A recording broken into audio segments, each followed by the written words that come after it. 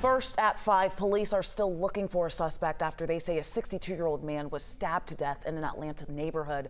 Thanks so much for being with us this evening. I'm Faith Jesse. And I'm Jonathan Martin, in tonight for Jennifer Bellamy. 11 Alive's Molly Oak is live for us tonight. And Molly, I know neighbors are telling you they are certainly not used to seeing police lights on their street.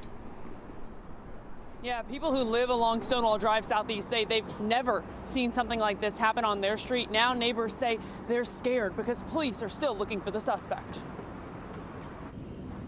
If neighbors could pick one word to describe this street, quiet.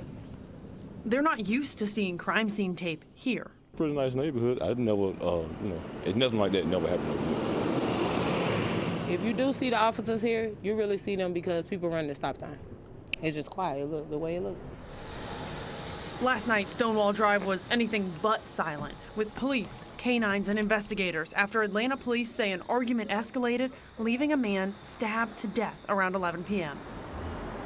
Like 2, 3, 4 houses down. One neighbor who didn't want to be on camera has lived here 5 years, never heard a shooting, never heard a gunshot, nothing.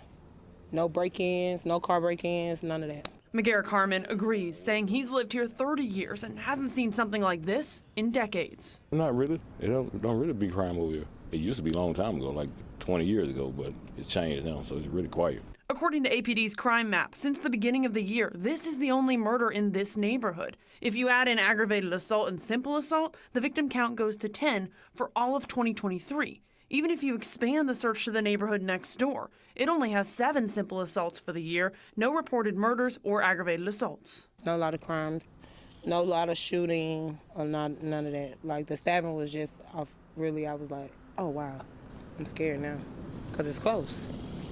A major crime hitting too close to home. We're still working to learn who that victim is. Meanwhile, police say they're still investigating. If you have any information, give them a call. Reporting live in Atlanta, Molly Oak, 11 Alive News. All right, Molly, thank you so much for that update.